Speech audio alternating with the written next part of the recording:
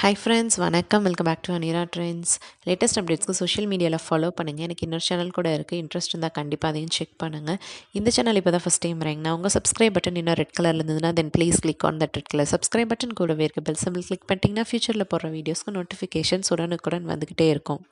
So இன்றைக்கி வீடியோவில் ஒரு பேட்ச் வச்சு எப்படி ஒரு பேட்டர்ன் செய்கிறது, all over pattern, all over motive இல்லைனா வந்துட்டு சிங்கிள் அந்த மாதிரி பண்ணிக்கலாம் நீங்கள். ஸோ பேட்சஸ் வந்து வேரியஸ் சைஸஸ் அண்ட் ஷேப்ஸில் இருக்குது. உங்களுக்கு என்ன ஷேப் அண்ட் சைஸ் வேணுமோ அதை வந்து செலக்ட் பண்ணிவிட்டு ஃபேப்ரிக் க்ளூ அப்ளை பண்ணி அதை நல்லா ஸ்டிக் பண்ணிக்கோங்க. நெக்ஸ்ட்டு இந்த டோலி பிராண்ட் காட்டன் த்ரெட் எடுத்திருக்கேன், எம்ப்ராய்டரி த்ரெட்டு.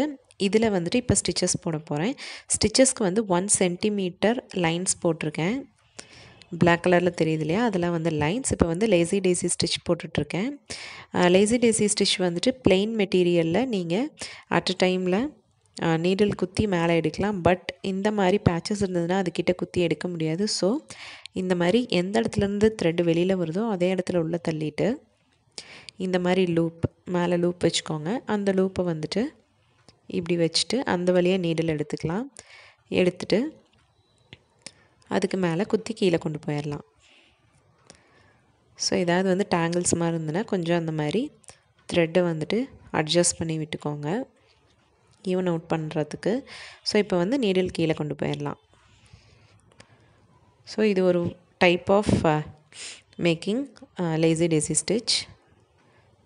ஸோ இந்த மாதிரி மேலே கொண்டு வந்துட்டு எகெயின் கீழே கொண்டு போகிறோம். அந்த லூப் இருக்கு இல்லையா, அந்த லூப் வழியாக கீழே இருந்து நீடலை மேலே கொண்டு வரணும். இப்போ மேலே குத்திட்டு இந்த லூப் வழியாக நீடலை எடுத்துகிட்டு வரணும். ஸோ இதே மாதிரி ஃபுல் டிசைனும் வந்துட்டு நீங்கள் கண்டினியூ பண்ணிக்கலாம்.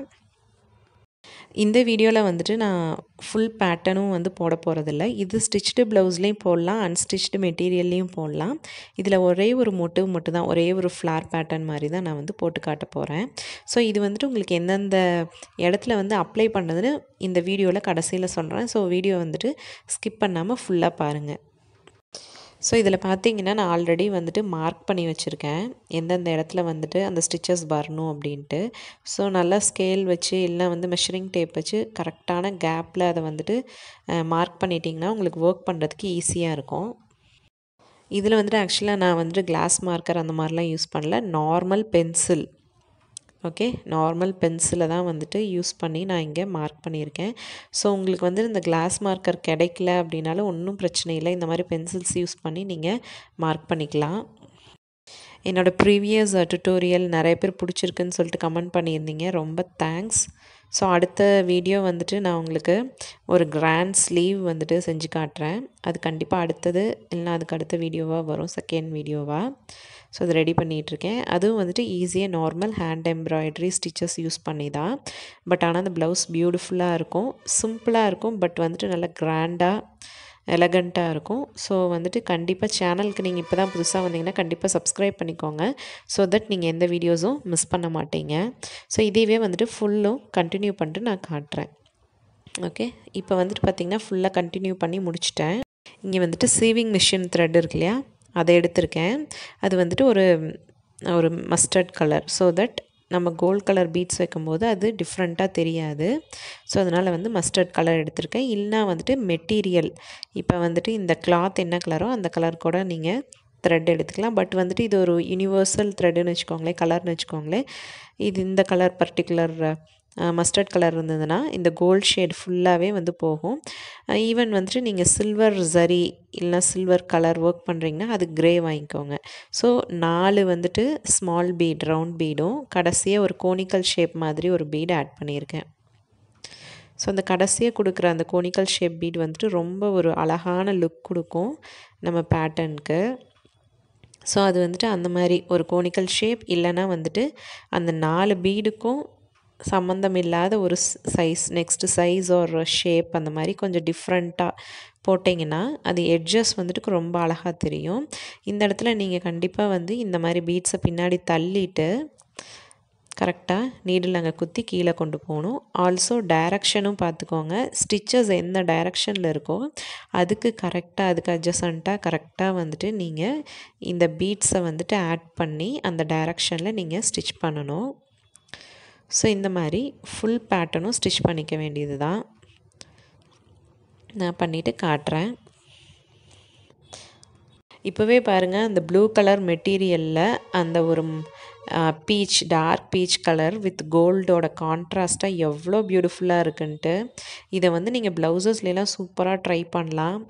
கிட்ஸுக்கு வந்து பட்டுப்பாவாடை சட்டையில் மேலே வந்துட்டு சிங்கிளாக நீங்கள் இதை கூட கொடுக்கலாம்.